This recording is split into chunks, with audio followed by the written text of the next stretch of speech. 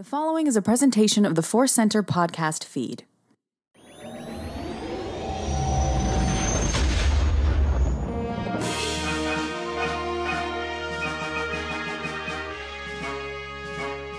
From the center of the galaxy, this is the ForceCenter podcast feed, and this particular episode of the ForceCenter podcast feed is the Bad Batch Report.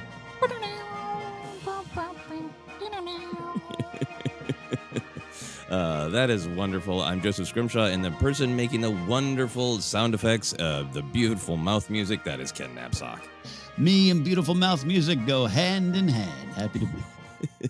What a great image, hand in hand with mouths. That I really liked the little bit of intro music you did there. It definitely had a little bit of a Western standoff vibe, but it also sounded a little bit like the music from that old BBC version of Hitchhiker's Guide to the Galaxy. Oh, you're speaking my language. Everyone knows Hitchhiker is one of my favorite things, and yes, I enjoy that. That's good. That's a good pull. Good pull, sir. Yeah. But in relation to Bad Batch, definitely a great Western showdown there. So that's what we're going to get into. This episode has a lot, including a terrifying, very Western showdown. We are discussing episode 8 of the Bad Batch. It is called Reunion. It is written by Christian Taylor, directed by Stuart Lee. And I should start sharing this credit almost every episode. There's a story editor credit, story editor Matt Michenovitz.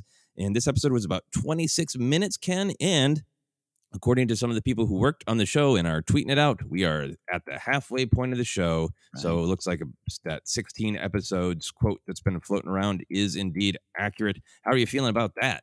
I as expected, right? So it's like we're hunkered down in this Bad Batch bunker, and I'm enjoying the ride, and I like that. I like that I don't feel rushed, and I don't mind the modern TV season length, right? I know you and I and others grew up on the 23 episode broadcast television runs. So Game of Thrones, obviously I love 10 episodes. I got 7 and 6 towards the end. People did feel rushed, obviously. I love this. I love that here we are, a midpoint of a big story. That's an important thing for screenwriting, right? And so this episode had that feel. It really did work. Absolutely. I think it is significant that this is longer episodes and just a longer amount of our time as humans because of it than we are used to for a lot of things. Certainly like broadcast television is still a lot of times those seasons are longer, but yeah, we're used to 10, maybe 12, but 16 is, I did have that emotional reaction of like, wow, we're right in the middle of this story. A big eventful, horrible thing happened, right? It's totally to be expected for the middle of a story. But then to think like, and I'm still going to be in this story in like August. No, like, you know, my fiance, my partner, Grace, she loves on Netflix these foreign dramas from all around the world, murder dramas. It's a lot of shooting, sex would make superheroes blush. I just hear it as I walk through the living room. And then she'll come and she'll be like, I'm so upset. I'm like, why? She's like, it's only 6 episodes and it ended. And I'm like, oh, well, Bad Batch. It's going 16, huh? Come join Bad Batch. And you'll hear different things. Anyway, gonna leave that alone and move on to our overall reactions. Ken, did you love this episode? Like it? Struggle with it? What'd you think? Hot damn. Can I do that on ForceCenter? We don't do that much. Hot damn. Hot damn. Hot damn indeed. Coming off episode 7, which was my favorite so far. This is already being talked about as one of the best of the season and one of the best Star Wars episodes in a while, at least some of the chats I'm seeing, particularly in our Discord here on ForceCenter. I mean, what can't you talk about? I mean, great tension, character comedy, things I've really never seen before in Star Wars. That's just a great template for a good Star Wars story, no matter what the medium is. And I do believe this episode is going to be talked about for a while. This has been one of those sitting around a bar, Star Wars Celebration 31, and going, hey, remember episode 8? Mortis arc, Clone Wars, the Fives arc, and that episode 8 and Reunion. Oh, Bad Batch, loved it. Yeah, no, I think instant classic. Yeah, I'll go that far. I really did love this episode. I think it really works great. It is its own self-contained episode, but it works so well, paying off a lot of the ideas and emotions and plot that they've built up. Yeah. And I think sometimes when an episode kind of pops like this, it's because exactly as you're saying, it's that great Star Wars tradition of new and old, where there's many kind of familiar ideas, but then kind of some new things that we haven't seen as much. And this episode felt like, to me, just an extremely deadly bottle episode. Yeah. There's that phrase of the bottle episode for, when characters are in a confined space. Sometimes it originally was created, for budget reasons of like, we can't leave the set. So they're going to be stuck in this room. This was very much an emotional bottle episode of they kind of can't get out of this space, this bit of history. So I think that gave it this great energy of wasn't quite haunted house, wasn't that level of or that kind of horror, but it gave it that sort of feel. And then obviously there's a lot of great returning faces, and I was just really tickled that like this is the return of all of our favorite characters who chew on toothpicks. A lot of toothpick chewing. There's a lot. Crosshair and Cad Bane. Bad Batch is just going to wake up at night just in terror of anyone chewing on a space toothpick because it means just horror for them. And I'm thinking of that Star Wars Darth Vader toothpick dispenser that Steve Sansweet has up there in his collection that just Vader reaches over and hands you a toothpick. Wonder if they have that in their collections, Crosshair and Cad Bane. I think they're going to soon. They got to get all that Vader propaganda out there to terrify the galaxy. You touched on this as well. I just think that there was such a great mix of action. There was some of like my favorite action moments so far in this show. There was a lot of comedy for a dark episode where there are high stakes. Wrecker was like back. It almost felt like a mission of like, well, now that we've gone through this little arc of Wrecker's trauma, look, he's back. He's making jokes. He loves bombs. He can hit his head again, and it's just fun. It doesn't break him. So there's a lot of action, a lot of comedy, and then just that great depth of character, clarity in plot and motivations. I think things that were kind of, oh, yeah, that's probably what it is, and that probably makes sense. We're just kind of laid out much more clearly in this episode, I thought, of it's the Kaminoans or Kaminoans who are sending out the bounty hunters to try to get Omega back alive, and, of course, the Empire sending out the deadly Crosshair with his few proto-stormtroopers and clones. Mm-hmm. Yeah. So any other overall thoughts before we dive into the big ideas? I'd love to get to the big ideas, but the final thing I just wrote, now we're going places, which is, you and I remember we've talked about midpoints before, and just a basic screenwriting term and an approach. And just this episode definitely has that feel with the 16 episode arc. And just, I really feel the page turn, and we're going places now in this story, and I'm excited. Yeah, absolutely. It is really pointing at the runway, and it is flying off. And I really like that. I don't know exactly what it's going to be. Is it going to be for the rest of the season or most of the season? Omega is separated, or is it going to be they're going to get her back next episode? I don't know, and I love that. Yeah, indeed. Yeah. All right, let's get into the big themes and ideas. What did you feel was really at stake in this episode? I love this idea. I think it was the band Fastball that had the song The Way. Anyone can see the road that they walk on is paved in gold. I put down the path and the way. A lot of talks about path, journeys, and even a literal looking for the path out of the cruiser. So there's that thing, which to me also rolls in this theme of teamwork and connection. Literally a shot of everybody grabbing a bomb and working together, and bad things happen when they're separated and not working together. So there you go. Kenny, Clone Wars coaching point is also in this one as well. Nice. Yeah, I think for me, I'm really on the same page with you about this idea of paths. In particular, what really jumped out to me is this idea of escaping your past, or going on a different path. That really gets framed by this little ongoing debate between Hunter and Echo, right? We know from previous episodes that Hunter wants to make a change. The second episode, he sought out Cut LaQuaine to say, we kind of got to keep our heads down. How do you do that? And Cut suggested, well, you have to be something different. You have to evolve. And then Hunter's kind of acting that out by going, well, what we need right now is to just be something different. We need to basically rob our own past, take this armory off this ship that we're all very familiar with, or ships of this type, pay off Sid, and be something different that Hunter himself doesn't seem quite willing to put a name to. Yeah. And Echo is pushing back and saying, we're soldiers, not arms smugglers. And that comes up a couple times, this idea of, kind of echo wanting to have gone with Rex, because that's a little bit more continuing in a slightly different way on their true identity, on their true path, and Hunter wanting to find something new. So they've already got that tension between them about going forward. Can you change kind of what you are, who you are?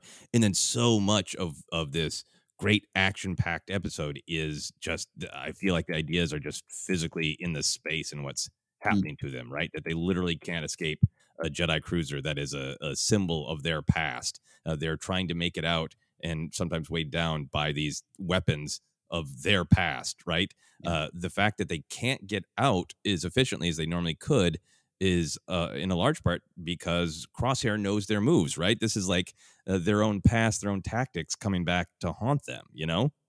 All wonderful stuff here. Yeah, down to the little moments. Some of my favorite moments when we start breaking down those moments a little bit later on, second half of the show. But Omega looking out over the wreckage, and the great funny moment, a character comedy moment follows. But right, what you're saying, literally their past is there. We're in the ruins of the past. Wrecker, proton torpedo. I love proton torpedoes. I mean, just everything around it. But leading into this Crosshair thing, you could honor or say, I should say, he's on his the wrong path, and issues into how much control he has over that. We know still to come, but I love what you're saying about the past really just being this wrecked iron prison. Yeah, that they just can't get out of. And I really even like the through line with the thermal bombs. There's that great contrast right at the beginning where the episode starts with a sense of doom and foreboding, right? That's if you watch with the subtitles before you even see anything, it's the thunder rumbling and lightning cracking on Camino. And then there's this real contrast when we go to Braca, which is not exactly a vacation spot, but the way Braca is portrayed right at the beginning when Wrecker is teaching Omega with these bombs. There's a beam of sunlight on them. The subtitles say birds singing. There's a real contrast of what they could be versus kind of where they came from. It's a Sunday morning on Braca. It's a Sunday morning on Braca, and Uncle Wrecker is teaching the youngins about bombs. Yeah. But part of what I really liked about that is the bombs become the symbol of passing on what of the next generation, of bonding after Wrecker and Omega bonding after what they went through last episode. And then in Hunter's eyes, those bombs are currency to sell to Sid. He's trying to kind of turn them into something different, but they end up being trapped and using them exactly as they've always used those bombs, as actual explosive devices, as objects of war to escape this newest problem. Yeah, and that ties into something that's really interesting to me, and maybe it moves into the bigger perspectives of Star Wars. But the conversation between Hunter and Echo, that you're right, is ongoing. Just Rex is on his own path. We literally hear that, and and you touched upon it. But I love that Hunter's maybe not ready for that path. We feel he might be, but he has a path. Omega, as he said several times, seems to be where his path has taken him in terms of protecting or saving her. But Echo wanting to follow Rex. But I always also interpret it as just kind of being stuck on being a soldier. So the questions of how do you go forward? When is it right to go forward? And now you got bombs literally going, we can't go forward with them. We have to use them as we always did. That stuff was all through this episode for me. Yeah. And I think that's what's also really interesting about this episode is it didn't feel like it was putting any sort of thumb on the scale of is Echo right? Is Hunter right? It's really a picture of their wrestling with how to move forward. Mm-hmm. Yeah. And there's been a lot of times in this season where, I don't know, I get really excited for themes, Joseph, that are about tough choices that you have to make and no right answers. I'm always like, yes. And it's not clear which way is the best yet. I love that stuff. Yeah, it's not clear yet. Or there's maybe multiple paths forward and you have to choose the one that is right for you. Or I like that it is. There's some beautiful, beautiful ambiguity. Mm-hmm. Last thing for me on this sort of escaping your past idea, I even felt here we go with some Cad Bane talk. Don't worry, there'll be a plenty. There's even a little bit of that with his line to Hunter of I've taken down so many clones over the years. Once you figure out one, the rest are easy. And it's a great Hunter line of like, no, we're not regs, we're the Bad Batch. So Hunter pushes back of like, no, we're unique, and you're going to figure that out. But still, things don't go great for Hunter. No. in that particular instance. But Cad Bane's line really does have that, like, you can't escape what you are. Mm-hmm. You can't, yeah, and there's some other path type of themes going for me. The Lamasu and LSA represent like the Kamenians trying to stay on their own path. I mean, we start the first line you really hear is Rampart being upset that you got to tell me anything around here, and they got a contingency plan. I love, but this title reunion, right? This reunited and it doesn't feel so good kind of theme. Literally, it's to be this old paths and new paths together, and I love that Crosshair is really holding their quote new path or their new history they're building over them. He's belittling them about look what you've become type of thing. Yeah. And we know he's again under certain amount of control from that chip. I get that, but I just love that part of it too. Of even Crosshair's like you can't escape your past. I know who you are. Look at you, silly little boys trying to move forward. Yeah. No, that's really great because there is like a wrestling with, if they're not soldiers, what is their noun? Because Echo pushes back and says, we're not arms smugglers. And then Crosshair calls them scavengers, which apparently in Star Wars, I think is just a horrific insult. We obviously know it is a thing that plenty of people do, but the way scavenger is always said, it feels like it should be bleeped out the way Star Wars characters say it to one another. Yeah, or Scavenger Scum is the punk band we need to start now because it's great. Yeah. Any other thoughts on paths? That's a great way to process it all. Yeah, but just summarizing it for me, just putting it all into a cruise. You're right to invoke the bottle episode kind of trope there on a major level, and again for me, really connected with this like when they get out. Or start to get out when they're all working together, and then when they're separated, bad things are happening. So a great, powerful connection theme as well in Star Wars, but just all these various paths out of your past, all in a wrecked. I said iron earlier. I said Durasteel to be more correct. Prison. I love this. Yeah, no, you're right. That is a great theme that they start to that the Bad Batch, even with all of their funny bickering and some absolutely killer funny bickering in this episode. That they are at their best when they work together and use all their skills to complement one another. And when they come apart, when they are not in a point of reunion, things go even worse for them. It's great perspective.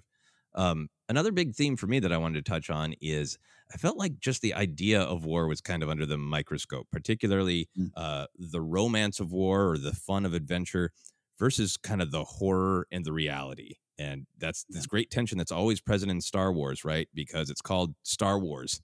And a part of the thrill of it is an adventure serial. And a part of the thrill of it is we get to see people fight with laser swords and blow things up. But then also Star Wars often, I think, is arguing for pacifism and the idea of we're all connected and let's avoid violence if at all possible. So that's one of the tensions that makes Star Wars interesting to me.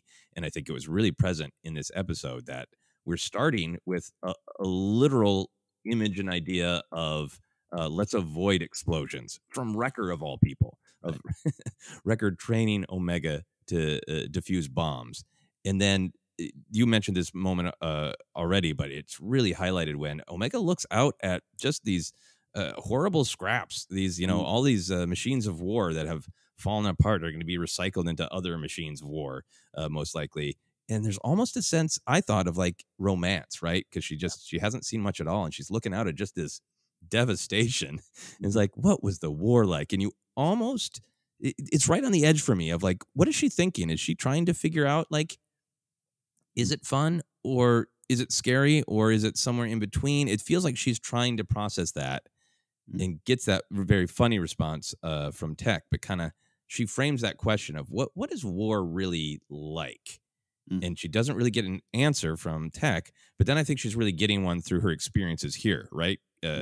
We see moments of romance and fun. She gets to use her crossbow and take down some dudes, and she has that fun line about, I've never been inside an ion engine before. So there's those moments of like coming of age, adventure, fun. But then this episode is constructed, shot, written in a way to emphasize horror, right? When they're trying to get through to Crosshair, and he's like, aim for the kid. And, they doubt, like, is Crosshair really going to incinerate us? He's that far gone. And like, well, we have no choice. So we got to fight back. And they really make sure that we understand that Crosshair's injuries are ghastly. Mhm. And then after Hunter gets shot by Cad Bane and is regaining consciousness, that great helmet shot, that great perspective Yeah. from Hunter where there's no glory, there's no fun. That's horror, right? Of I'm barely awake, I'm barely okay. Am I going to make it? Is everybody else going to make it?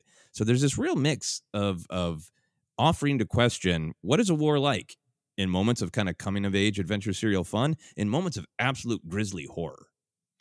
Yeah, you were touching on what I really loved about this Omega moment, and you're making it mean even more for me. So thank you, number one, too. It stood out to me for a lot of reasons. We've got the wide-eyed wonder of Omega that's running all the way through it. I love that you also brought in the ion engine chamber moment too. So that's part of what's going on with her. She's a sponge soaking up all these experiences, and it's charming and our word of the season, endearing with Omega. But I wondered too, because we as a viewer are almost looking out and seeing those things alive again. I love being on like the bridge of the Star Destroyer, and just I even flash back to like Yularen and all those things we as fans know of the Clone Wars. So I had that romance to it, and there is some of that, right? There is some. I'm thinking of Rex in season 7 and the tough questions of without us, without the war, us clones don't exist, and so it's this weird thing that's wrapped in all those kind of heavy things, the romance things, and I thought it was a perfect use of tech to have him just be like, war is a series of missions and blah blah blah. Yeah, that's it. Not that that is truly it, but just that it kind of it was dare I say a slap in the face of the dreaming of the death and destruction of war. Yeah. Well, and I think it's a great moment just because it is honestly his perspective, right? It's a funny joke, but it's one of those things where we can laugh at it because we understand it from the outside. But, he is kind of telling Omega, like, I don't process it emotionally. Then, of course, Omega is going to most likely. Yeah. So, there's a lot to that moment. It was we always talk about comedy of character, but that just what that means is there's purpose with the humor. You're communicating with the humor as a writer. You're telling the moment, you're telling the thing, and then so that works for me. That hit me on that level. It just because I again looking out the window with Omega was probably seeing things that she was thinking she was seeing, about what it was. What was it when these giant ships actually were blasting through the sky? Yeah. And I'm not saying she is just thinking, "Oh, war sounds great." I'm not saying that, but just and there's positive things to take out of what everyone's learned from each other and the adventures and the connection, all these things that we also love in Star Wars. So I think that's there too, but it was a specifically poignant moment.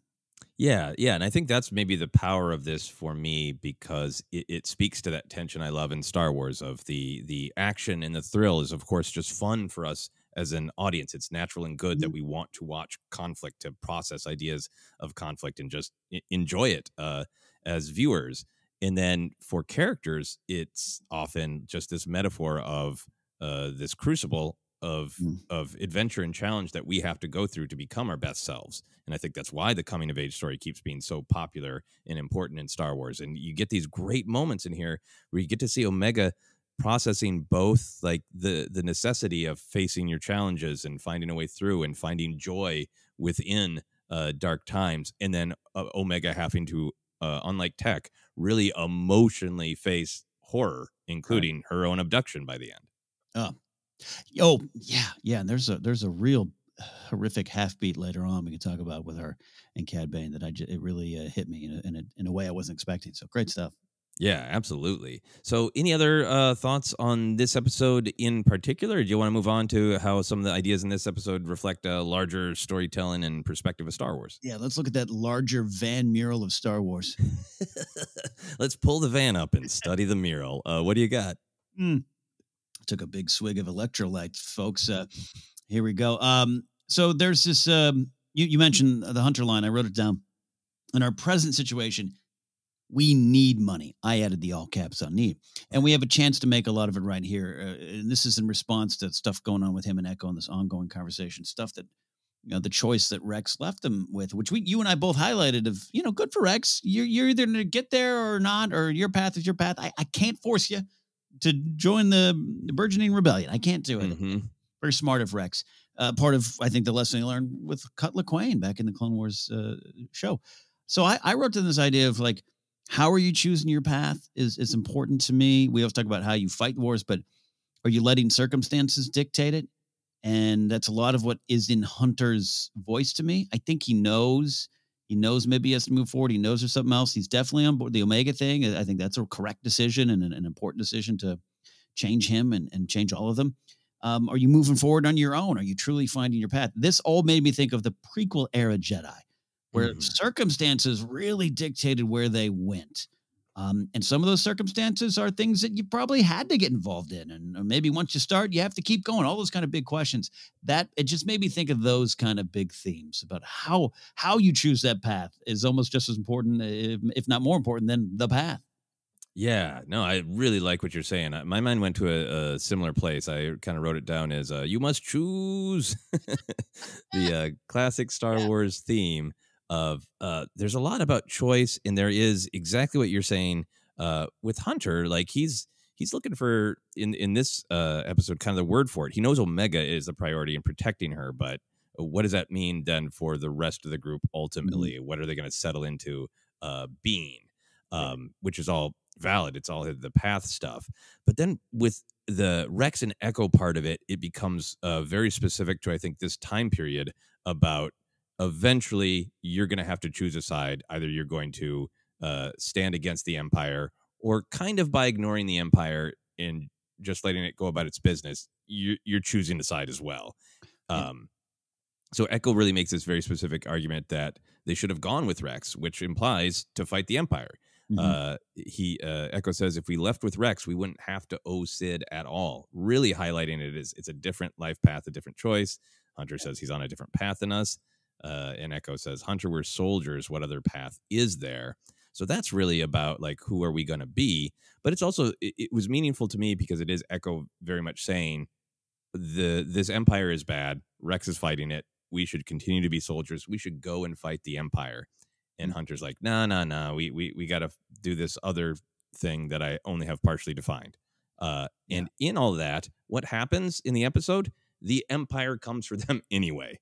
Yes. So is it a choice or isn't it? The Empire is after them. And at what point are they going to stop running and turn around and just fight the Empire? Yeah. Again, how are you choosing your path? Are you going to let the path find you? And that doesn't always work out. Yeah, absolutely. You're 100% right. That Echo stuff. Because again, I posed the question up top, hey, is Echo just stuck in who he is? Yeah, we're a soldier that's always got. Now we know the implications are fight the Empire, bigger things, important things that they're now doing, like you said. But it just begs that question of just like, don't let anyone else choose for you. Make that choice. It's going to be more powerful. Yeah. And in some ways it's different, but it evokes Han Solo stuff for me, right? Of I can just get by. I don't have to. The Empire's bad, but I just avoid them, stay out of their way. I don't like them, but I'm not going to turn around and fight them. That's not my thing. And it feels like Hunter is kind of wrestling with that. And Echo's got his like, I'm ready to put on my jacket with the rebel insignia. Yeah. And be a rebel. They're not using those words yet, but it feels like Echo's already being like, come on. Let's go. Let's do it. Let's fight the Empire. Yeah, with the Han thing is if you're not careful, suddenly you find yourself in the Death Star. Yep. You're fighting the Empire one way or another, so just choose. Any other big themes for you? That's the one that resonated most for me. Obviously, we keep coming back to these choices and all those kind of things, but just that one really hit because you're exactly right. You're taking it into a lot of different areas for the individual, rebels versus empire, all these kind of things that are at play in Star Wars, and it was why this episode really resonated for me. Yeah. I think the other big thing for me that was really effective is this very, very old, very traditional, very good Star Wars theme of fighting your own family, family of origin versus family of choice. A lot of this episode is the horror of Bad Batch fighting their sibling Crosshair, right? I think that's why it's called Reunion. It is this, if they wanted a more pulpy title, it would have been like Dark Reunion or Reunion of Doom. It's not a good reunion. And they're so intent on protecting Omega and having this devotion to Omega, which I think is right and good and the point of the story and moral and wonderful. But there's this tension of they understand the inhibitor chips much better now, right? Yeah. they get what's happening to Crosshair more than they did before. And they had even expressed a desire to help Crosshair when they, even earlier in the season, when they realized this is probably not his choice. And now they know much better from their own personal experience, really, really probably not his choice. But there's no real, like, they bring up to him that this isn't your choice, right? Yeah. But there isn't a real, like, Crosshair, please, let's work together. They just want to protect Omega and escape Crosshair. And it's a real family tension. So yeah, especially Crosshair going to aim for the kid is it's not going well.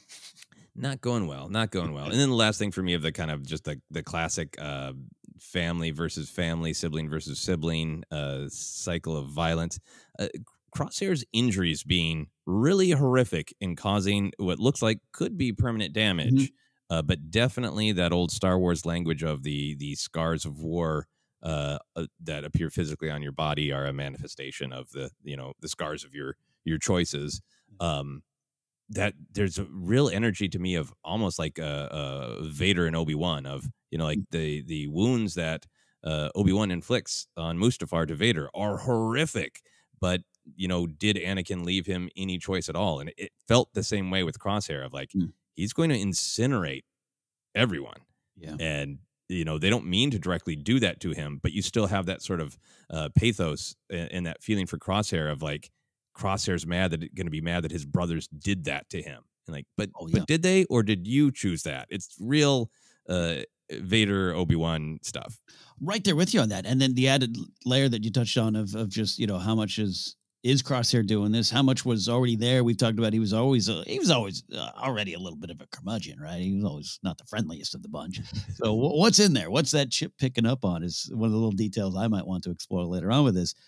But yeah, it's sad. So it's an extra layer of tragedy because now it's could also be what the Empire does to those that follow them. Yeah. And I'm very curious to see if it comes back around to the rest of the Bad Batch at some point wanting to rescue Crosshair, wanting to get that inhibitor chip out and see, was any of that you, or was it all the inhibitor chip like we expect? Yeah. And maybe they'll like the answer. Maybe they won't. I don't know. And I like not knowing. Yeah. And sometimes be careful what you ask for in Star Wars. You might not like the answer. Exactly. Any other thoughts on the big old themes before we take a break? No, the only thing I'll say is for this being this all-time instant classic episode, it was so wonderfully narrow focused to me in terms of some of the themes. Like you would almost think this would be an hour discussion of the first half of our show. I think it was just an economy of scenes of real specific purpose and direct form of just writing. And that's one of the other reasons I loved it. It didn't cover a lot of ground. It covered the ground they really needed to cover for the show. Yeah, no, I'll very much agree with that. And Ada, well said. I think maybe the reason this episode was extra powerful is there are definitely signposts in the dialogue of different ways that a viewer could approach this. But so much of what was powerful about the themes were that they were conveyed just emotionally in the spaces, the choices. It was something that they made you feel these ideas as much as they sort of intellectualized them. Absolutely. All right, we're going to take a quick break, and then we are going to both feel and intellectualize some of our favorite moments, the action, the comedy, the canon, that Cad Bane guy we know from other places. We're going to talk about all that in just a moment.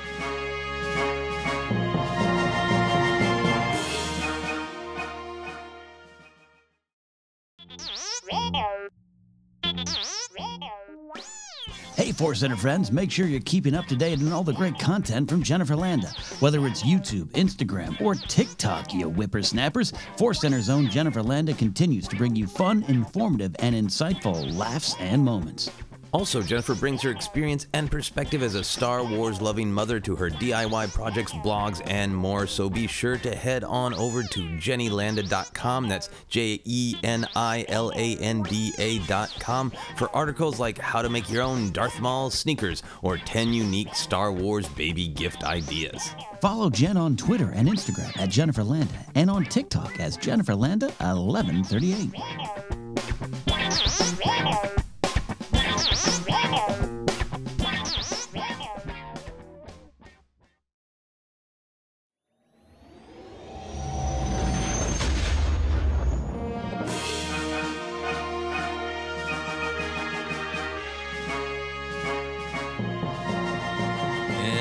are back to discuss some of our favorite moments from episode 8 of the Bad Batch reunion. We're going to dive into the action moments. Ken, I thought this was a good action episode. How about you?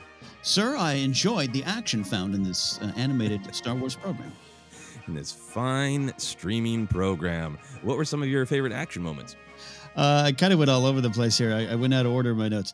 I wrote, to quote a great Gungan warrior, firing up the cannons. I know it's not the exact quote, everybody.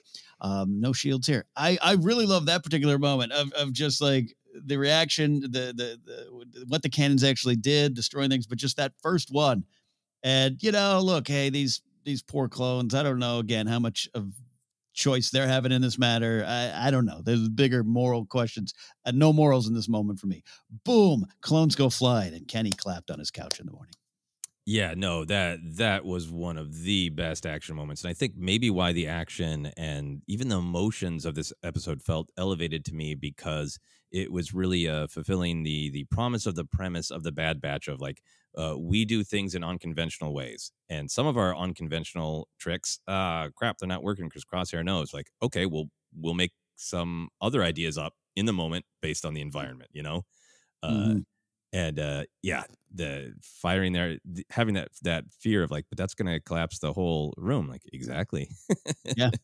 And just the scale of it and the horror of it and the chaos of it and the cleverness of it. It's so great. Yeah. Yeah.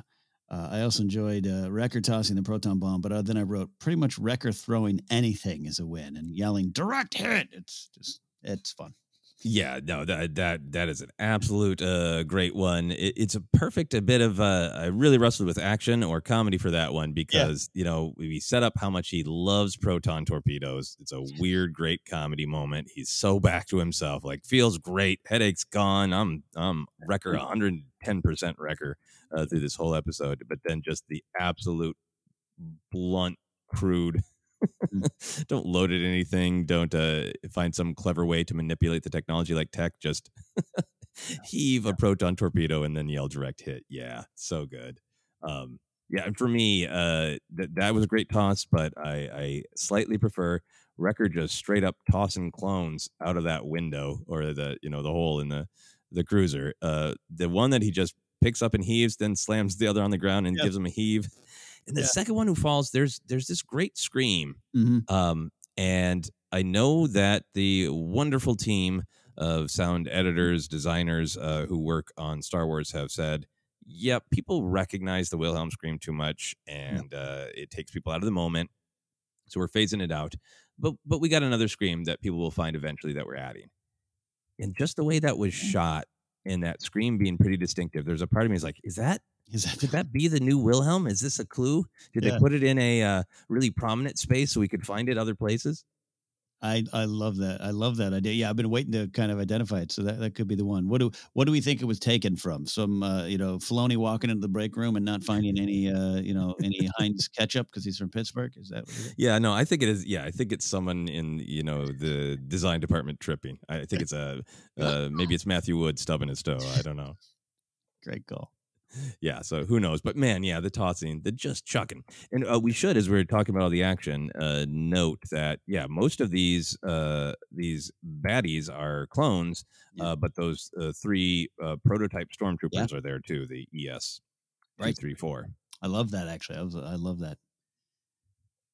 Yeah. So what else you got for action moments? Omega shooting action when she pulls the bow out. Like she's in it, and this has been a progressive thing, right? She's just learning. She's getting the weapons. She's learning how to defuse bombs or set up all these things. And I'm still waiting for that Omega armor. I'd love to maybe a hat, like a ball cap, some layer of protection because she's in a war. But I did enjoy her just playing. Oh yeah, that's right. I got a weapon and I'm in this.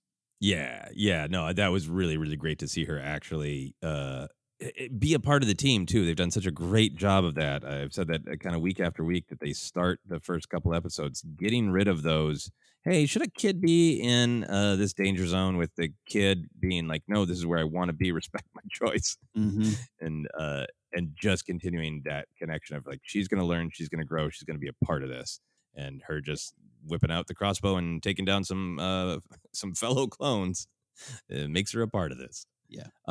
At the beginning, even before we get into the great trapped in the cruiser bits, I really liked the little chase with the Braca Scrappers, and in particular, the Braca Scrapper who's escaping, getting shot and slumping over that panel, and then just rolling off the cliff. Is just like, it was just some like great visceral, thrilling action, you know.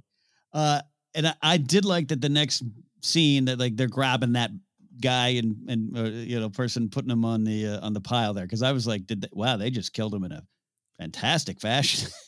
Yeah, and they're using stun bolts, and like, well, I stunned him. Oh, he went over the cliff. Well, what do? You try. I know exactly. I was like, hey, A for effort. What are you gonna do?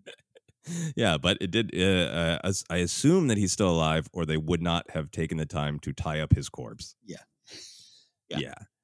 In that, it's some great comedy moments in that, but in that action scene, that Wrecker, hits his head when he falls off, and it's so joyous that the big guy can hit his head again. Just it's a really weird thing to be happy about. Of like, yeah, we can just hit this guy's head as much as we want now, no problem. Keep it going. Keep it going. Any other moments of action for you that you wanted to focus on? It's the big ones. So I'll just, the ion engine chamber escape was big time, all caps, big time cinematic tension. I bought into the tension. One of those moments where you just, everyone, you pretty much think everyone's going to be generally okay in episode 8 of a show. This isn't Game of Thrones where I'm expecting, Tech to be ripped in two or something in some episode that breaks your heart. But who knows anymore? And that's why that whole sequence, the timing, the editing, the everyone's just raving about this episode's animation, particularly where, it almost looked live action at times. It was so good. And I just bought into all of the tension. It was really good beat by beat. Yeah, the ion engine separating was just, yes, everything about it was great. The cleverness of the plan, the teamwork, as you highlighted, the horror of what is going to befall them if the ion engine fires. And then that I was really surprised by is the horror of Crosshair's injuries. And then on top of all that stuff that's kind of a narrative is just how great it looked. The shot of the explosions going off in the engine separating. Not only did it look like aesthetically beautiful, it was just like framed really well to kind of put it from Crosshair and his team's perspectives of like, holy crap, what did they do? We didn't see this one coming. And just kind of like the size of it, the scope of it. And then the tumbling was really effective too. You could really feel how disorienting that was for Bad Batch, and that they had to keep making these choices of like, well, we can't do a cool move where we take all the bad guys out and are left standing. Everything we can come up with is also kind of horrible to ourselves. Yeah. So just so much in that ion engine separating to love. It was great. I felt like Omega. I was like, oh, I've never really been in here. I remember Force Unleashed, you get in some chambers. I remember you got to get out of Death Star and whatnot, but it was great. So fun sequence. Yeah, there was some video game energy, like when they were crawling on the panel and sliding, and Wrecker was questioning what the word egress means. Like, I felt like I've crawled around in places like this in a video game. I can relate. I just more and more like I swear to God, I used to have a great vocabulary. Then I moved to LA and got a job in security, and I'm Wrecker now. Wait, egress is the outway, right? That's okay. Got it. Well, as a security guard, you must have encountered the word egress, right? Well, yeah, actually, jokes aside, yes, you did. But just, in 17 years, even when you get to the director of security spot, you're just, let's just say you're surrounded by some personalities that don't value a lot of words. Fair enough. They would prefer exit to egress. Yes. Got it. Well, let's go on to moments of comedy, whimsy, and weirdness then. Yes, because the other one is the Cad Bane. Yes. Well, the Cad Bane standoff. I'll highlight particularly his fingers tapping the belt moment, but I do believe yes, we need Cad Bane chapter of discussion here on the episode. So yes. Yes, absolutely. The canon lore, we will dive deep into Cad Bane, and yeah, no, if you wanted to take a moment to celebrate the actual action of that scene, by all means, go for it. Everything about it, but I mean, I wanted to highlight specifically him tapping his fingers on his the gun belt. We're going to talk about the Western motifs in this You can't even call them motifs. It was a Western. No. The music was beautiful and great, but not subtle.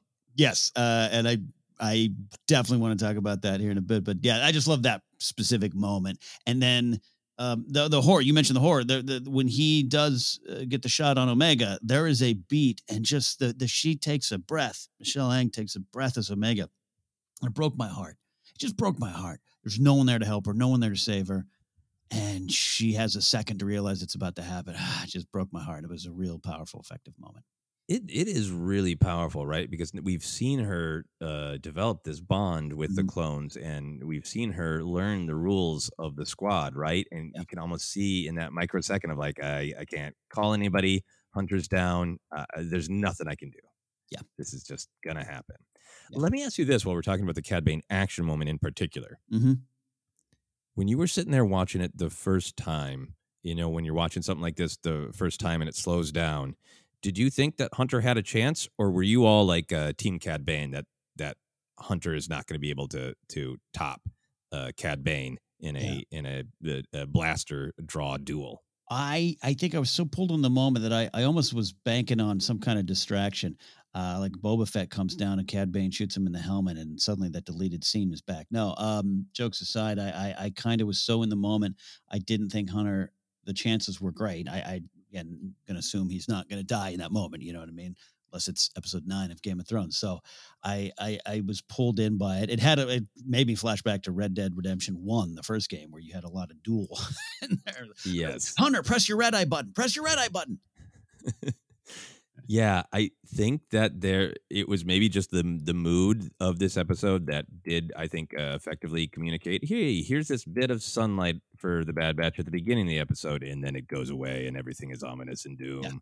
Yeah. That felt like this is not going to go well. But also just like, for me, it was the joy of living with some of these characters for a long time and knowing, like, Hunter, if you can think of something really clever and outside of the box to do, you might be able to get out of this. But if you're just going to try to outdraw Cad Bane, you're going down, my friend. No, and I don't want you to. And that's the way I felt, is like I was begging in my mind in those microseconds for Hunter to do something totally out of the box that would surprise, or outside of the box that would surprise Cad Bane. And when he didn't, I was like, that's what happens, Hunter. Yeah, no, he's Cad Bane. Yeah, you touched on kind of maybe what I was feeling of just like, I maybe thought something outside the box was going to happen. Instead, it didn't, and I'm so glad it didn't. Not that I'm rooting against Hunter, but it just that made it a powerful moment. I keep using that term, but it's just like, yeah, you need that oomph, that power, that gut punch, and that worked. Yeah, and I think it really plays off of we did good Clone Wars episodes about Cad Bane's first broadcast appearance and his first appearance in actual chronological narrative order in those Clone Wars episodes. But in doing those deep dives, you and I were both really reminded that they discussed, the creators of Clone War, that Cad Bane was meant to be a reminder that bounty hunters are scary and that he's got to be legitimately scary, and you have to believe that he can take people out. And it was great to see him come back and carry that weight with him, that was successful, and you believe that as much of a badass as Hunter is, that he's not going to beat Cad Bane at this, because Cad Bane is a true badass. Yeah, I agree. Yeah, powerful stuff. Let's move on to moments of comedy, whimsy, and weirdness then. What do you got there? Yeah, I enjoyed Wrecker, the whole teaching Omega sequence. Now, personally, I always say I connect to Wrecker in a lot of weird ways. I'm not a prankster. I just despise pranks. It's just playing on people's trust of you and using it against it. It's just one of my least favorite forms of entertainment or comedy. But here, in context of the show, him kind of playing that prank, I like, as a former baseball coach, I like coaching with a little bit of pressure of doing it. Like, just get in the box and figure it out. We can talk about it all day, but get in the box, figure it out. So I like that whole sequence, which ends with Wrecker saying, "I'm not crazy," and then unleashing a Homer Simpson crazy laugh from like a Treehouse of Horror, just like I really love that. And then again, it serves as this light, fluffy cloud before the darkness hits, like you touched upon. Yeah, no, this is a great moment, and I really like the comedy of him going like, "Gotta choose now, no, not that one." Is really, really great comedy to show character, and also to just show true connection, and it's meaningful after the horror they went through, specifically Wrecker and Omega last week. that he is really trying to prepare her for this is what it's like under tension to do it. I'm not going to teach you with me holding your hand. I'm going to teach you with fear. Yeah. Very insightful for old Wrecker. For me, one of my first comedy moments is it's nice and straightforward, but I laughed at Wrecker's I've got this under control. Yeah, absolutely. I think I would have said that's fine. It's a good comedy line. But the fact that it was screamed quietly as he sped away, clearly not under control. Yeah. That made it nice. What's some other moments for you? I guess we're staying in Wrecker Town here. I love Wrecker trying to force open that door and Omega just pressing the button. Got it. Comedy character. Again, why does Ken keep saying he's like Wrecker? Go into my house. Me trying to open some kind of device and then Grace just comes up and goes, you just do that. Oh, okay. I do it weekly. So I've seen myself in Wrecker. Finally, there's a Star Wars character I can connect. No, I'm kidding. No, Wrecker's great. And then he has this little line. He just kind of mutters about failing his first disarming test. I'm like, yeah, scars. Like, why is he losing eyes? Did he get taught the same way and it blew up? I didn't have time to look it up. I don't know, honestly, if there is anything in canon, but that line felt that way to me of like, did he learn the hard way right away? It's kind of funny if he's like, well, I'm ready to begin my journey. Oh, very, very funny. I had the door thing written down too, because honestly, I kind of have the opposite of like, if there's a bottle or something I'm trying to open, I always think that there's some level of finesse that I should be able to do like Omega. And I end up like searching for like hidden buttons or tabs or instructions I met. And then my wife's just like, here, give it to me. And she just, uses actual strength and brute force. And like you're meant to. It's the total opposite of this scene. Hey, like there's no secret. Pull harder. Yeah. We have found the right partners for us, sir. Yes, we can open everything between the two of us. But yeah, that was a great moment. And also I think it is a funny moment for Wrecker, but it also really continues this thing with Omega just being more observant. Mm-hmm. Yeah. Which is really, really nice. Like that joke would have worked and it would have been fine with Echo or Tech being the one who pushes the button. But there's this, thread with Omega where we're still kind of wondering, exactly what is her purpose? Does she have a special skill like the rest of the Bad Batch, in the fact that she is very observant, keeps popping up in little fun ways. Yeah. Love that. What else you got? I have the you mentioned it, the everyone sliding down in the engine chamber had real fun vibes to it in the middle of the dark episode. And you said it very up top, just as this dark episode, serious stuff, storm clouds are coming, Annie. And then you had little moments like this all the way through. And that is the template for Star Wars. You can't forget that. And you can never forget that if you're putting together, I don't care if you're doing a fan film or not, Star Wars that works when it's best when it's that. And I had a big smile. I kind of like sliding down things. I don't do it often. I haven't done it in a while. I'll go to a playground and slide down. Sir, get off the playground. I got one more slide down. I really love that moment. Yeah, no, sliding is great. The annual bar crawl that my friends and I do in Minneapolis, I haven't been on in a couple of years, but it was a tradition that we found a route between one of the bars that includes a little slide, and a bunch of adults slide down, and it has a real vibe like Wrecker. I loved him sliding down backwards. That was great. Yeah. And in that same moment, we had some great bickering.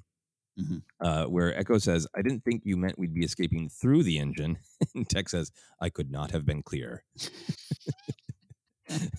Just funny by itself. But I know, as many fans have pointed out and many fans have enjoyed, there is this really great back and forth between Echo and Tech in particular, because it seems like their skill sets do overlap a little bit and they kind of got to work together.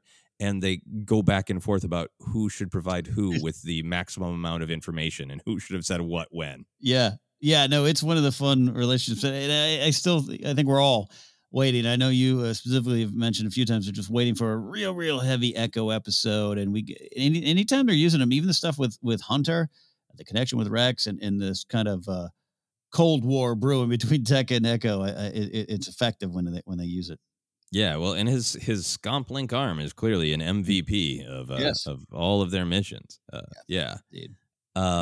couple other tech moments for me. I just wanted to highlight that actual line that he says to Omega when she asks what was the war like, and he says it was a primary mission objective comprised of battles of various fronts. Yeah. It's so great, and it's so of the character. It's very, very funny. But I love that little bit of follow up of like, no, that's what it was. I'm not joking with you. That's what I mean. That's how I see things. Yeah, no, we've talked about tech a lot. This is such the poignancy that you get from this moment that we discussed earlier is just it continues to impress me what they're doing with tech. I don't necessarily know if tech he has echoes of kind of neurodivergent, right? And I think there's never a punchline at his expense. There's never, everything is so him and so effective, and the humor just comes from the moment and his point of view. It's the development of tech in this show versus even just the Clone Wars season 7 stuff is just really impresses me. And I know Tech's one of your favorites. I just love everything about what they're doing with the character. Yeah, and I think this line was a highlight of something we've talked before of when you're constructing a joke, there's always contrast. That's my main opinion of what comedy is all comedy comes from some kind of contrast. Sometimes the setup line is literal and we can hear it, and sometimes it's just sort of implied by cultural norms. Mm-hmm. And when you're constructing a joke with a contrast, the contrast can sometimes be A is right, and then B is funny because it's wrong. Mm-hmm. And that's not what the construct is with tech. It's A is one thing, and then B is funny because it's just wildly different. It's not bad or wrong. It's just different. Different, yeah. And you get this delightful contrast of like, oh, wow, that makes perfect sense. And there's nothing wrong with it. That's the way you see things, tech. But it's funny because it's not what Omega is expecting to hear. Yeah. No, absolutely right. ForceCenter joke theory episodes we're just going to do a whole series on it. It's fun to break down. It's fun. The art of comedy, the art of communicating everything through jokes is real powerful form of entertainment. Clearly, just check Netflix's comedy specials. But yeah, they're on point with tech. Yeah. And one other bit of tech comedy for me, maybe you have this one on your list too.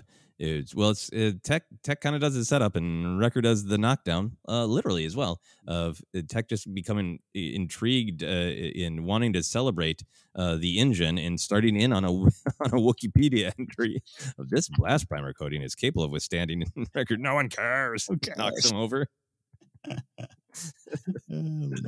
So great, and much to be discussed there about what is the value of knowledge. Yeah. How much should it be appreciated and when? Who do you agree with in this instance? Yeah, I was going to say, yes. So when is a big question about knowledge. Exactly. Any other moments for you? Final one was actually oddly enough from Cad Bane. I just really do love the line, "Ain't you smart? Kid's got it all figured out." I thought that was great. Yeah, and it also does speak to, I think, this ongoing story of her being observant. That's not what Cad Bane means, but there's a little part of me as an audience member who wants to be like, shut up, Cad Bane. Totally. She does have things figured out. Yeah, totally. He's a bad guy. Not this, but later. In terms of this contrast you were talking about that makes Star Wars feel like Star Wars, where there's almost always room for whimsy, even when things are dark and horrible. Wow, utter tension between the standoff between Cad Bane and Hunter, and the oh no, can Hunter handle this? And oh no, Hunter's been shot. Is he going to be okay? And injected right in there is Cad Bane's droid, Toto 360. Oh, my booster. Yeah. It is in the midst of the horror of Hunter just got shot. The immediate thing you hear is a wacky droid line. This might have been the episode where I developed a more positive love for Toto. I didn't have a negative. I just had almost a neutral opinion, right? For me personally, and this great beats. I know Seth Green voices him and everything, but it great beats in this episode with Toto. Yeah, absolutely. Let's dive into then moments. Or I'm sorry, did you have any more moments of whimsy? No, I didn't. No more laughing. No more laughing. Let's get serious, Ken. Yes. We're going to go into canon lore connections. So a big one is, Cad Bane and Toto 360.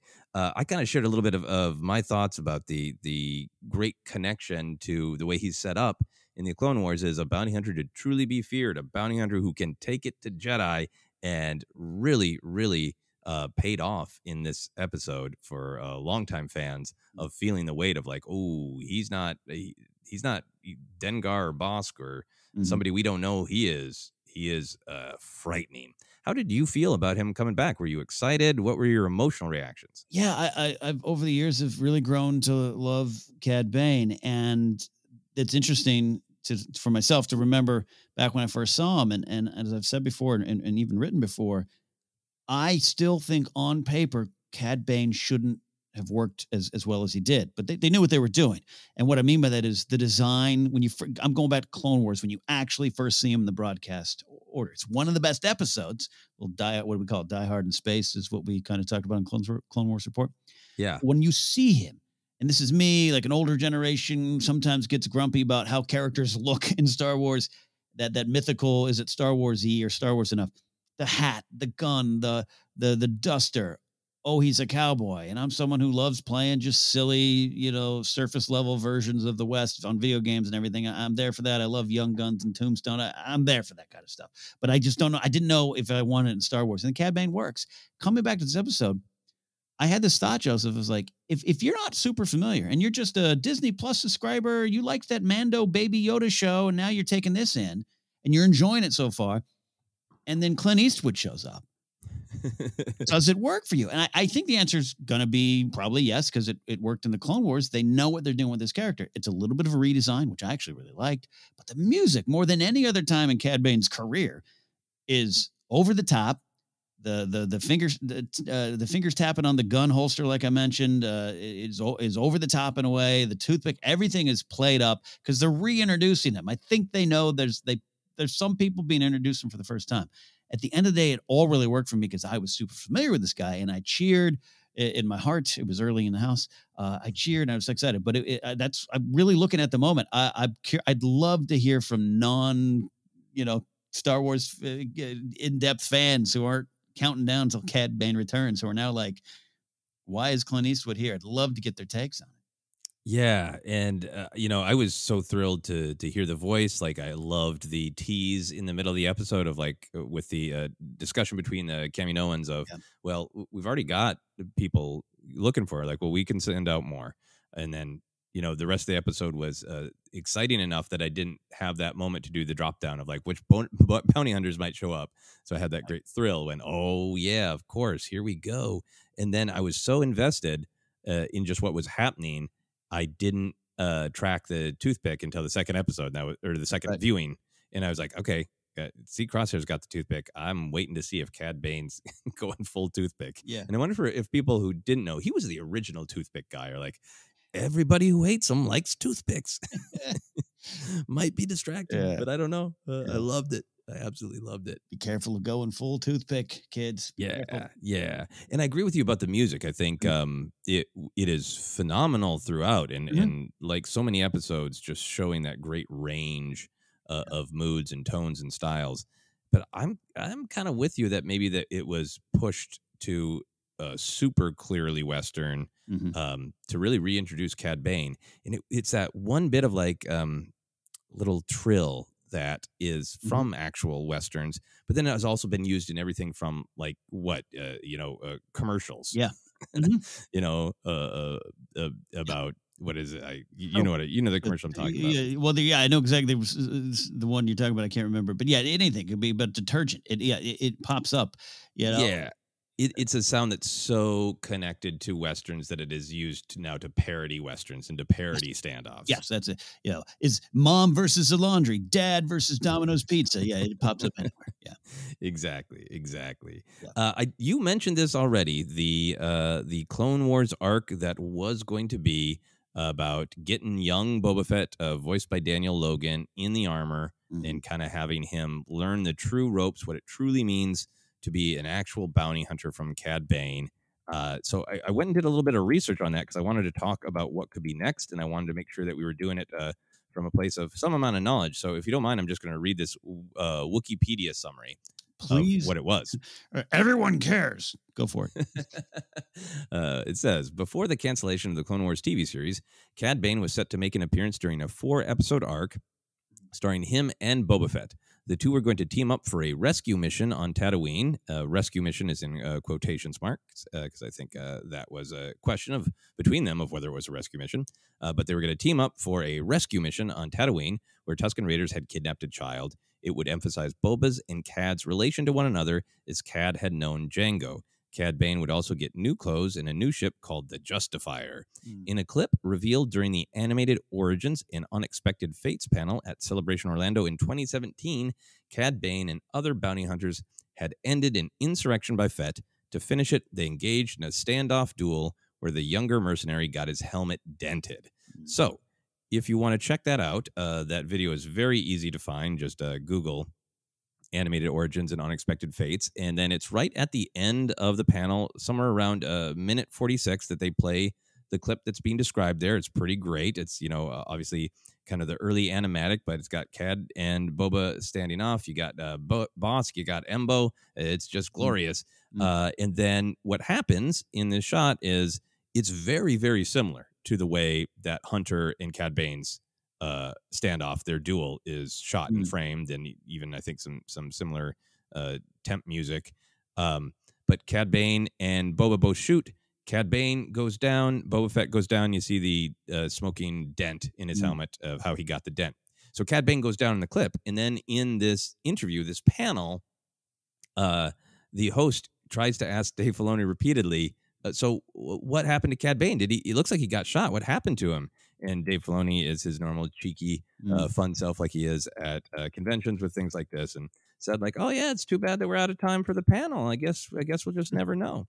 So part of the reason, Ken, that I want to go down that long rabbit hole of Cad Bane research is, as of right now, we know that there had been ideas of what Cad Bane's fate can be, right. Not confirmed by Dave Filoni, but know that he has some thoughts. Yeah. What I'm wondering is that going to be incorporated into the Bad Batch, and will it work? Obviously not the 4-episode arc with a whole different story on Tatooine, but it did occur to me that since the Kaminoans have sent multiple bounty hunters, that we could be getting a story of, Cad Bane's got her and other bounty hunters are vying for her. We've already seen Fennec Shand. Fennec Shand seemed to make a vow of like, this is not over for me. Right. Fennec Shand seemed personally invested. But then just canon-wise, we got Book of Boba Fett coming up. We got that unfinished thread of young Boba putting on the armor. And, Cad Bane is not anywhere in canon yet. So after this moment, this is now his latest appearance in canon, the canon timeline. So there is a real opportunity for Cad Bane to die and for Boba Fett to truly take the mantle of. This is one of the reasons that people think Boba Fett is the baddest bounty hunter ever in this upcoming era, is because he killed the previous baddest bounty hunter ever. I mean, you're describing exactly how to book a good wrestling program, a good wrestling match of someone putting over the next star. You were selling me on this idea that I don't know if you're specifically suggesting or daydreaming about this ending up in the Bad Batch. I think there's possibility of it fitting, right? Because if the Bad Batch is kind of involved in it as well. Yeah. And it's not just for me like, oh, yeah, hey, you know what? I love Terra Sinube, so he should show up. He survived Order 66. I'd love that. But this makes sense from a couple perspectives because character-wise, because it's another clone who is different, right? Boba Fett. So him interacting with Omega or the Bad Batch is interesting. Fennec Shand is eventually going to have a relationship with Boba Fett, and Book of Boba Fett is coming up. I know production timeline-wise, this is way ahead of that, but you never know how they might have found some synergy, planned or unplanned.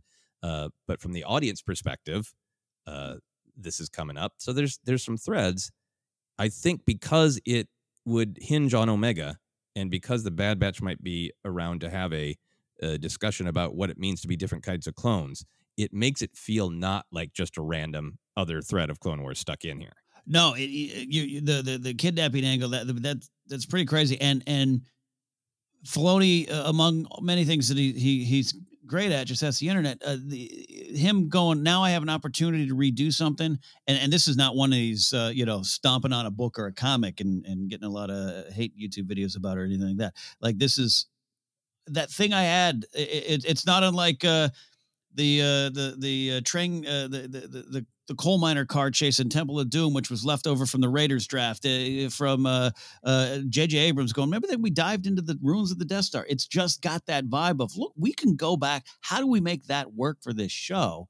And a lot of people are want to, Omega and Boba Fett. There's a little bit of I've already seen some of those kind of speculations or theories, right? Are they connected or just? So you're actually pitching a really interesting idea to me, Joseph, that I would not have thought to be on board with. And now, but you're on board with the incredibly wild Boba Fett speculation. Yeah, and I do think I made the passing reference to pro wrestling, but that's how you tell those kind of stories, and I think for Boba Fett, that really works. Taking out this Western, I called it Cad Bane's Western Bonanza Showdown theme, taking that, putting all that together, and Boba Fett gets a lesson, but also comes out on top as the new baddie in the galaxy, and everyone bows down to him. That makes a lot of sense to me. So yeah, and I say this as somebody who loves Cad Bane. I think he's great, but I think one of the great things about Star Wars is you can tell a million Cad Bane stories. It doesn't matter. Boba Fett could shoot him twice in the heart. Mm-hmm. Yeah. However many hearts Duros have, he could shoot him in every organ twice and tell this great Boba Fett story. And then they could announce a Cad Bane movie because that's the way timelines work in Star Wars. So it's not like I want to be done with the character or don't like the character.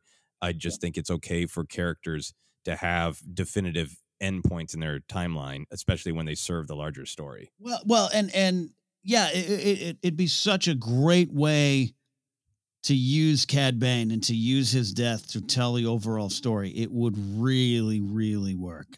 Again, to the point of let me pull back and just not expect it too strongly. Yeah, no, this is definitely every speculation I have is a chance to practice letting go. And if it doesn't happen, I'll go, that's fine. I'll enjoy the story that they're telling me. The other thing about it, and then I'll let this go, is there's been so much great storytelling where this is absolutely about the Bad Batch and Omega. It's really focused. But through their adventures, we're seeing all these snippets of what the galaxy is going through as it immediately transitions into the Empire.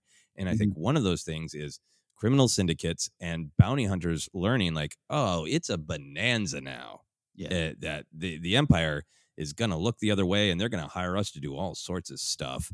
So having a little bit of a story that's a scramble for the bounty hunters to prove their worth in this new regime, this new era, is interesting and kind of makes sense too. I love it. Yeah, no, yeah, I did, because I didn't expect the Bad Batch. We knew Fennec was coming, so I think there were some conversations, but I didn't expect the Bad Batch to go as deep as it has already gone into kind of the underworld or bounty hunters or smuggling or any of those kind of things. And so it seems like a natural fit at this point. Yeah, and also just like the number of characters we know that we're seeing again, from Trace and Rafa to Cut to Rex, all making sense so far, and seeing if we can't continue that thread. It is the great come back in here, you're in the show now kind of vibe every week, which sometimes is criticized.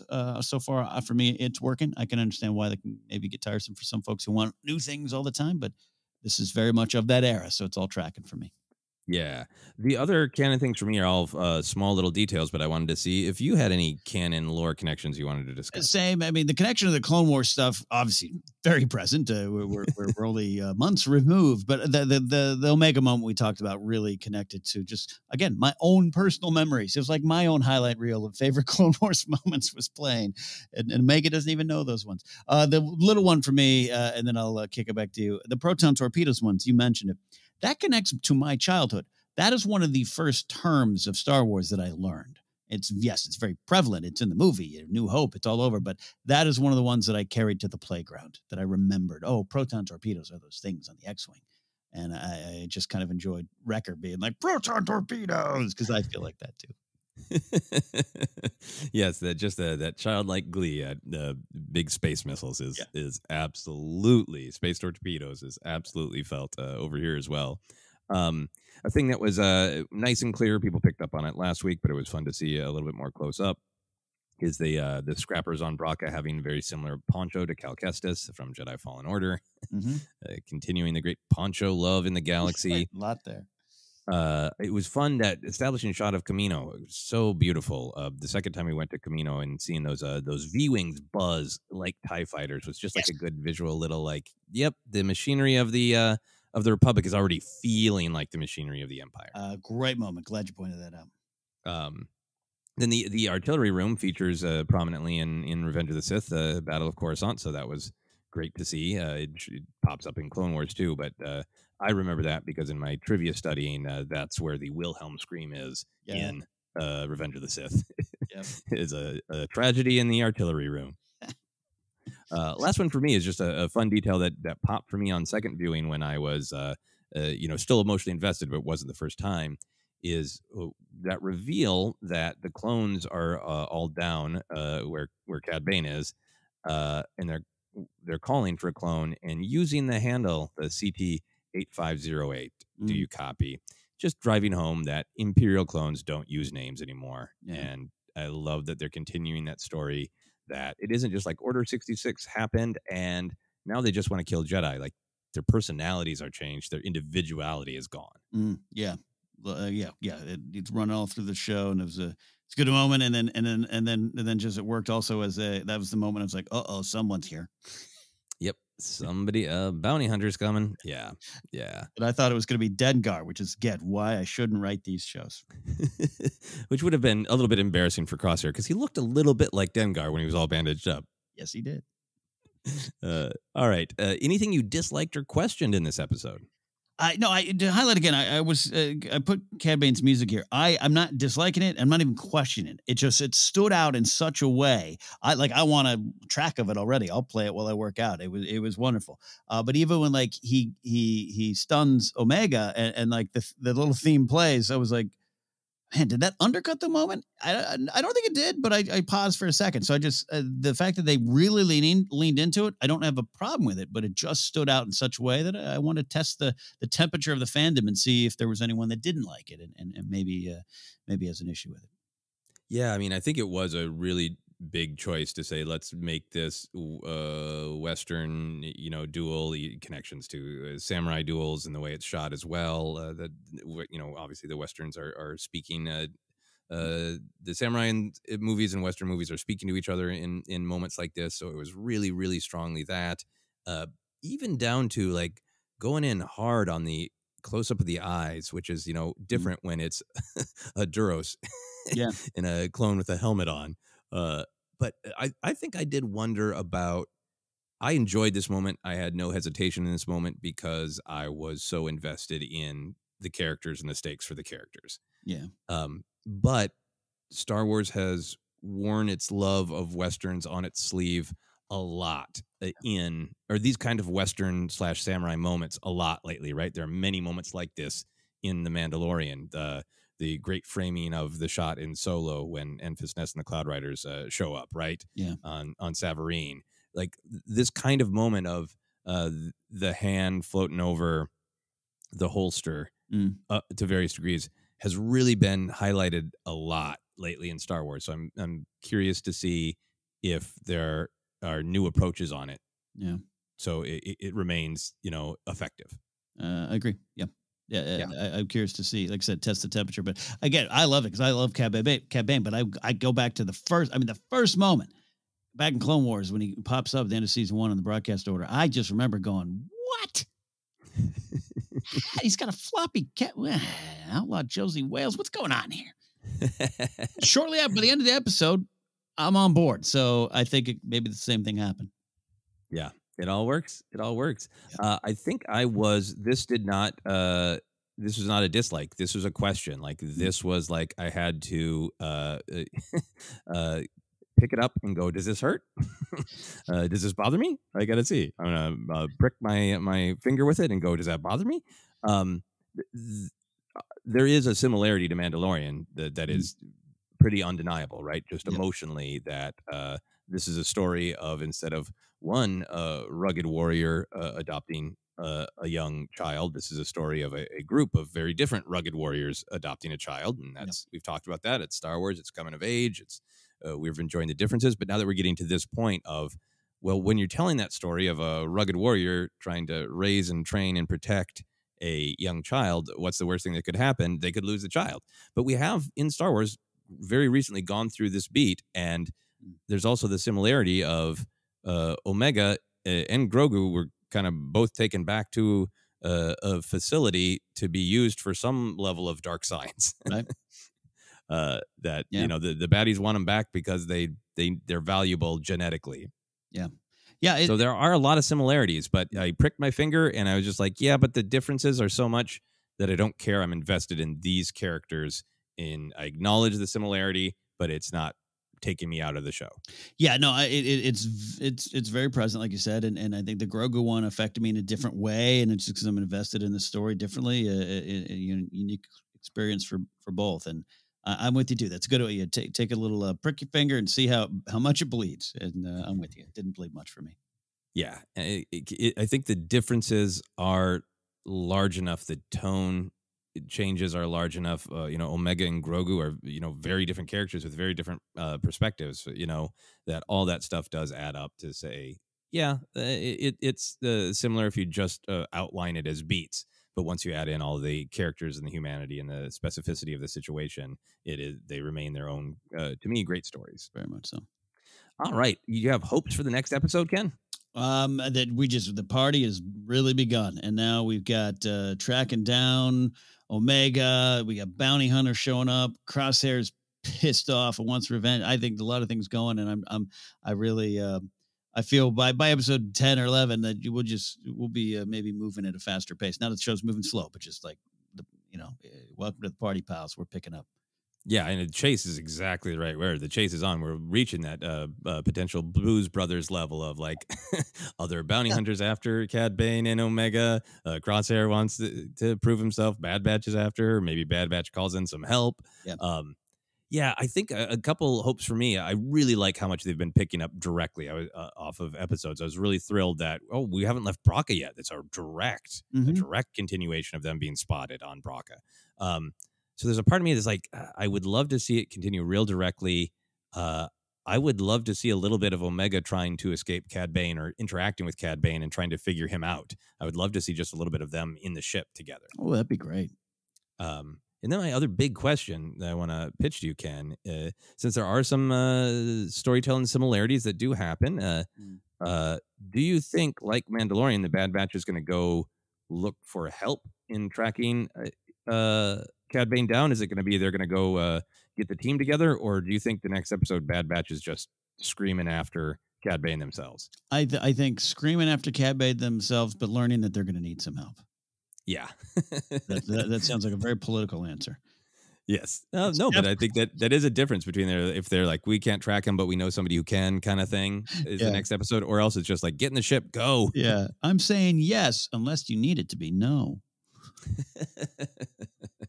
Yes, that's a very familiar sentence to me, coming from the Midwest. That can sometimes have very specific negotiations. I've said that sentence about pizza toppings many times. Yes, unless you need it to be no. And then final thing for me, my hopes for the next episode or ongoing continue to be how long till Hondo? Yes, the Hondo countdown. Yep. It didn't make sense, but for just a second when we were starting in on Cad Bane, it's like, oh, is that going to be Hondo? Nope. Cad Bane. Much better. Anything that we have not talked about that you wanted to touch on? No, what a full fun episode. Like I said, instant classic is I don't think that's hyperbole. It's going to stand the test of time. Absolutely. Important to the story, and just has a lot of big joys of its own between the action and the comedy and the depth. It's just fun to watch. So this is a great episode in our opinion. So we are going to wrap up, as we always do, with this question of fun. Ken, if you could have a figure of any character or a toy inspired by this episode, who or what do you want? Oh, you touched upon it earlier. I've already seen out in the fandom sphere this being discussed, but we need head wrap Crosshair. 6-inch Black Series variant, whatever, Target, Walmart, Walgreen exclusive. I don't care. Galaxy's Edge exclusive, head wrap Crosshair. Oh yeah, no, definitely. I think I need a whole set of Bad Batch in 3 3/4 vintage. First, I just need them because they're not available yet. And then I need battle damaged of all of them, and you can take their helmets off, and they have their bandage over their inhibitor chip removal, and full Dengar version of Crosshair would be great. Here's an outside of the box one for me. there's great Cad Bane action figure from Clone Wars, Mm. from that era, but I would like a new Cad Bane action figure. It's 3 3/4, but the accessories that Cad Bane comes with are, of course, the cool blasters and Toto 360. But then Cad Bane also comes with a life-size Cad Bane toothpick that you can chew on while playing with your Cad Bane action We figure. absolutely need that. Absolutely need that. Yep. I'm there for that. Absolutely. Cad Bane with toothpick would make me very, very happy. With that, Ken, do you want to tell people where they can find us? I would love to. We have the Force Center podcast feed. We can be found on Twitter at Force Center Pod. We're on Instagram and YouTube as well. You can also find us on Facebook at Force Center Podcast. You can get an audio book on us by going to audibletrial.com/Force Center. And you can get some merch if you want at tpublic.com/user/Force Center. Also, podcasts available a lot of different spots, including Anchor, where we're housed, and Google Podcasts, Apple Podcasts, Amazon Music, and Spotify, where there's some new stuff coming, some features and stuff rolling out. We might start using some of it for Force Center. Stick around for that. And then also you can support us directly at patreon.com/Force Center. We should point out that if you join us and support at the top tier, you get a exclusive set of collector trading cards of me, Joseph, and Jennifer Landon, designed by the great Brian Ward. We got a couple new supporters at that level, Brennan and Michael, and you're getting cards very soon. So do that. You can also follow me at Ken Napzok. Go to my website, kennapzok.com. Joseph. Yeah, you can find me on all the social media, Twitter, Instagram, TikTok, at Joseph Scrimshaw. And you can check out all of my other comedy adventures on my website, josephscrimshaw.com. But for now, for myself, for Ken, for the quick draw of Cad Bane, this has been the Bad Batch Report.